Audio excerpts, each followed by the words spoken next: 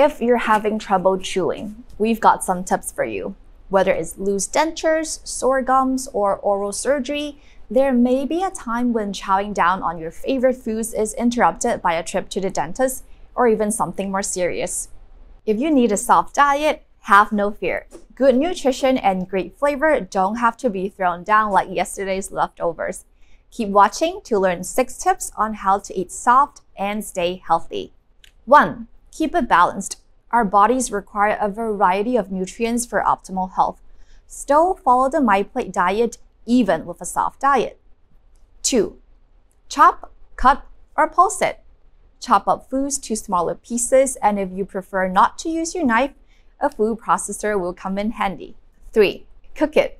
This one may seem like a no-brainer, but there are cooking methods that can efficiently soften tough foods. Braising, roasting, simmering, stewing, and steaming, including pressure cooking, are all great ways to produce a soft, palatable consistency in most foods. 4. Consider canned or frozen foods. Canned foods aren't inferior. Low-sodium canned vegetables and fruit packed in fruit juice are soft and nutritious alternatives to fresh, fibrous produce. Did you know that frozen fruits and vegetables are actually good choices too? These products are picked at peak freshness and then frozen, and the freezing process helps to soften the fibrous texture of fruits and vegetables. So cooking frozen fruits and vegetables produces a pleasantly soft texture for sore gums. 5.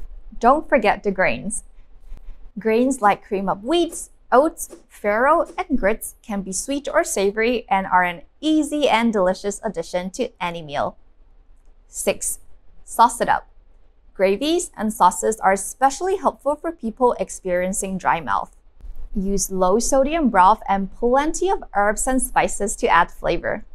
Who said soft foods have to be bland and boring? That's definitely not true.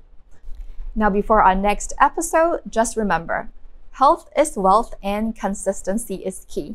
This is Yuan with iHealth Unified Care, and I'll see you in our next episode. I hope you liked this video. Go ahead and scroll through our website or our Unified Care app for more information about chronic conditions, vitals monitoring, and general nutrition and wellness. See you again soon.